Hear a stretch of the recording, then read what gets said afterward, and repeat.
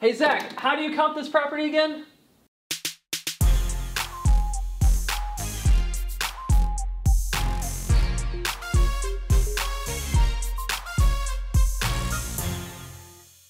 Hey everybody, Scott Perry with Indie Solution.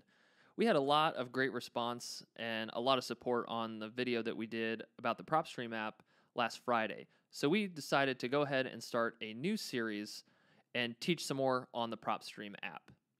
But before we get started, we'd ask you to go ahead and like the video if it brings you some value, subscribe to the channel, and if you want to see some more of these, go ahead and hit that bell and you'll be notified when we release more videos to come.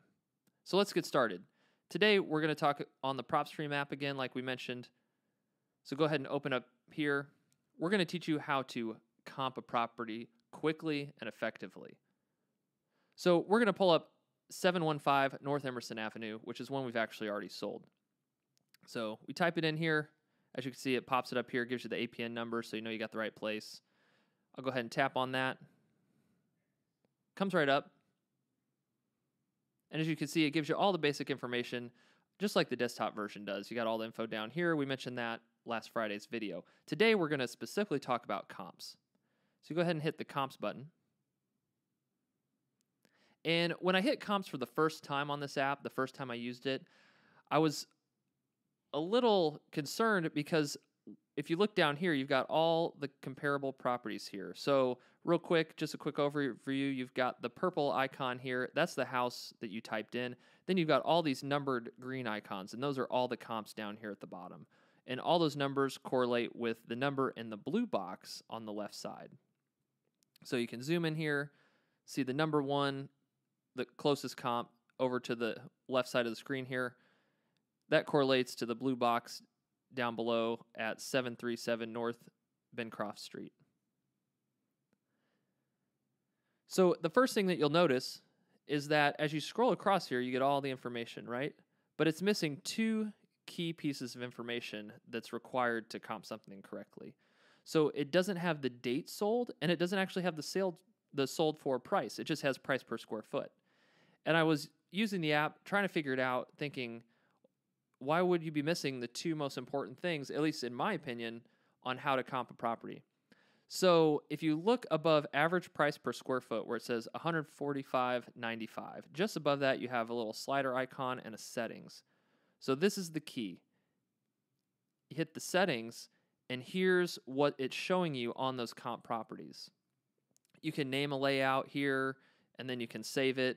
And as you can see, save layouts will be down here. I haven't saved any right now. I just come in and do this myself. So some of the things, I'm going to uncheck the things that I don't necessarily need.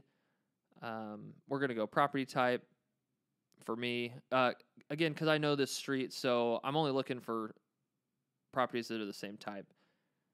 I'm going to take away lot square footage because they're all pretty much the same down there. Year built, they're all basically built the same. So I'm taking some of the stuff off. The pool, multi-parcel, that's not really a thing down there. Subdivision, I already know what subdivision it is. So I got price per square foot. The two keys, though, that you have to have is up here right in the middle. You've got sale date, so I'm going to check that. Then you've got sale amount. Very important. So I'm going to hit apply and save. And now when you look at the comps, you can see that number one is still there, which is the 737 North Bencroft Street. You come across and it says sale date, last month, 2020, sale amount, $250,000. Now I can scroll down and see what's been selling recently for what price. And around here, there's a lot of stuff moving, a lot of investors in this area.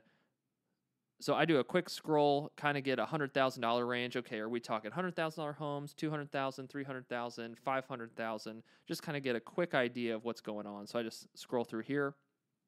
And you can do this while you're driving for dollars. A very effective tool to have in your pocket. So then what I'm going to do is I'm going to say, all right, now I need to pick 3 or 4 that are very similar. Again, this is a 2-bed, 1-bath. So I'm going to be looking for a 2-bed, 1-bath. As you can see, number 3 is 511 East North Street.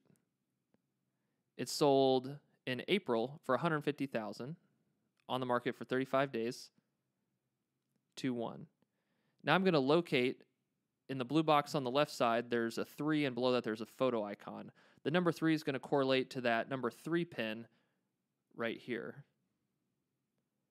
So it's close. Emerson is the main street, so it's off the main street, so the comp's going to be a little different, but it's one that I'm going to investigate more on. So I'm going to click the number 3 down here at the bottom.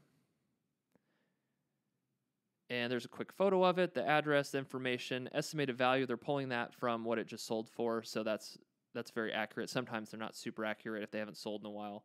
So I'm going to hit details. And then it's going to pull up the MLS pictures for us too. So you can see that it was a light flip, not super updated, but very clean, rent ready, a nice clean job. And then you've got all the information down here at the bottom as before. So I'm going to say that's a good comp for this 2-1, the ARV, after repair value. So another thing to keep in mind, at the very top of the middle, there's a big blue icon that says back to comps.